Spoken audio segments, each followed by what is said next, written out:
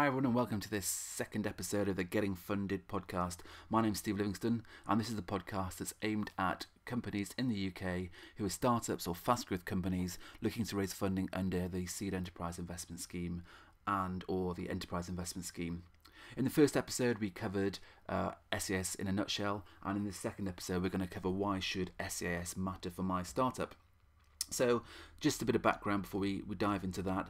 What we're trying to do here is just put forward lots of short snippets, short podcasts outlining the sort of questions we're getting asked on a daily basis around the issues, problems, things to consider, tips, ideas around the Seed Enterprise Investment Scheme and Enterprise Investment Scheme.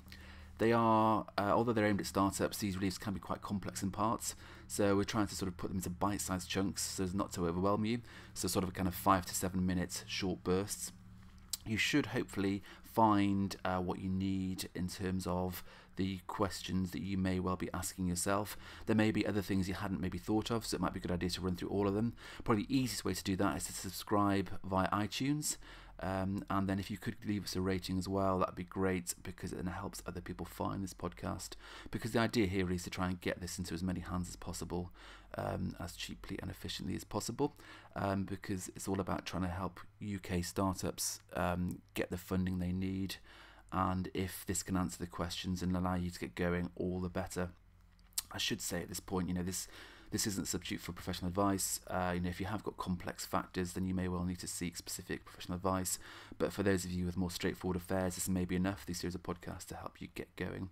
In terms of finding, if some of you prefer more visual, we do have some slides on this, and you can see these on YouTube at the Getting Funded podcast channel.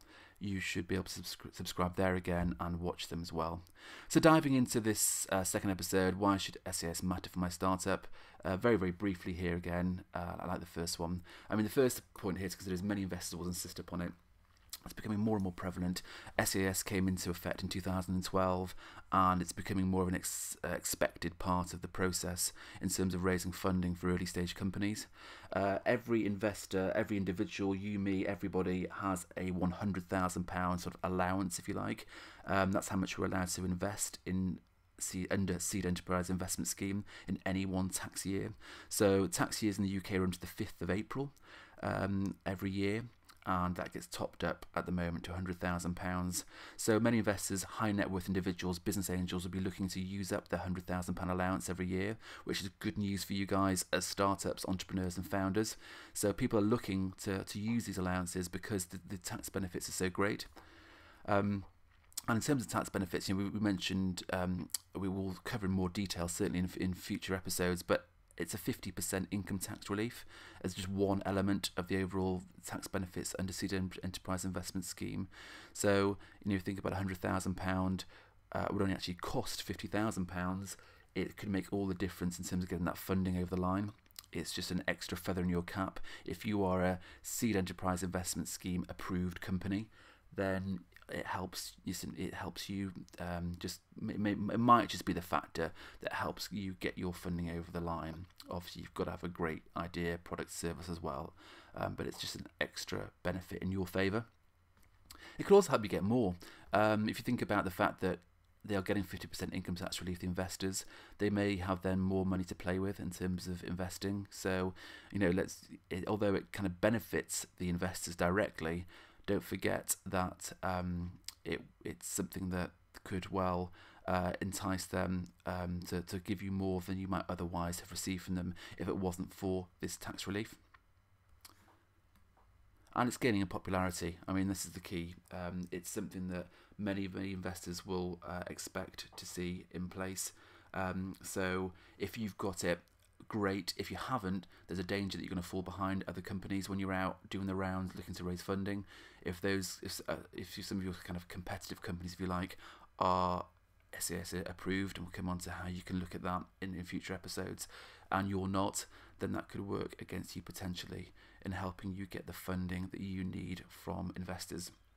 So those are the sort of key factors to consider in terms of why it might well matter to your startup. I don't think you can ignore it today.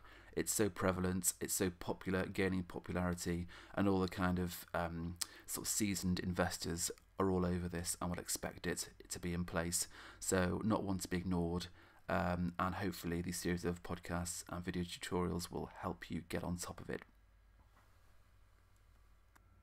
This episode was brought to you by IP Tax Solutions, specialists in helping smart companies across the UK access and maximise government tax incentives such as R&D tax credits and the Patent Box, as well as SEIS and EIS. The Patent Box is an attractive UK tax incentive, in fact so attractive that it was recently challenged by EU member states. It can halve the corporation tax paid on worldwide profits derived from qualifying patents. We expect to see some changes to the Patent Box government tax incentive from 2016, but either way, if you have patents granted or pending, then this could be an attractive source of additional funding for your company. Contact us at IP Tax Solutions to learn more. Visit our website at iptaxsolutions.co.uk, call us on 0161 961 0096, or send us an email at info@iptaxsolutions.co.uk.